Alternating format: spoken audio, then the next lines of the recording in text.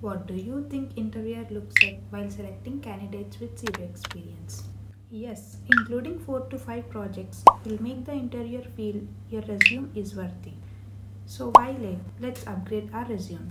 I am going to share 2 Verilog projects which I have included in my CV and were a part of my interview discussion. I will also share the questions which were asked during my interview. To do Verilog projects, you can either install iVerilog on your system or you can use EDA Playground whose link is mentioned here. First project you can include is RISC processor. It is included in NPTEL course Hardware Modeling using Verilog by Professor Indranil Gupta of IIT Kharagpur. In the last 5 lectures, Professor explains the stages in RISC processor and the code. You can compile and check for yourself using the softwares given above. This is the course for NPTEL lectures.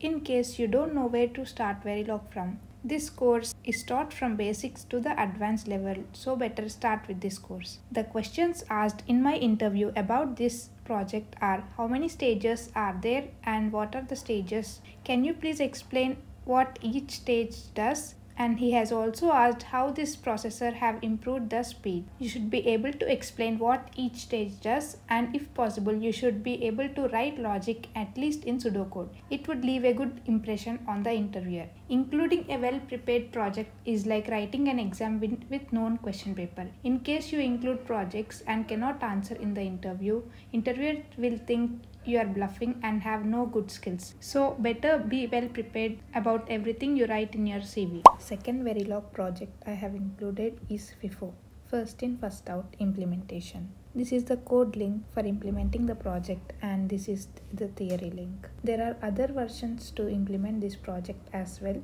You can search it on YouTube in case you want to try other versions. In my interview, they have asked me to write logic for full and empty condition.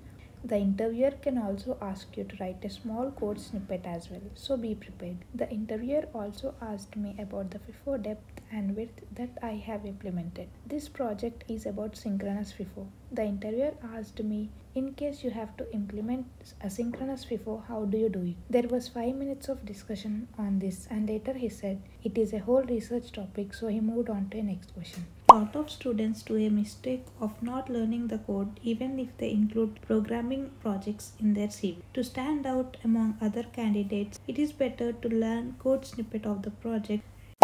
What do you want to know as a VLSI fresher? Comment below.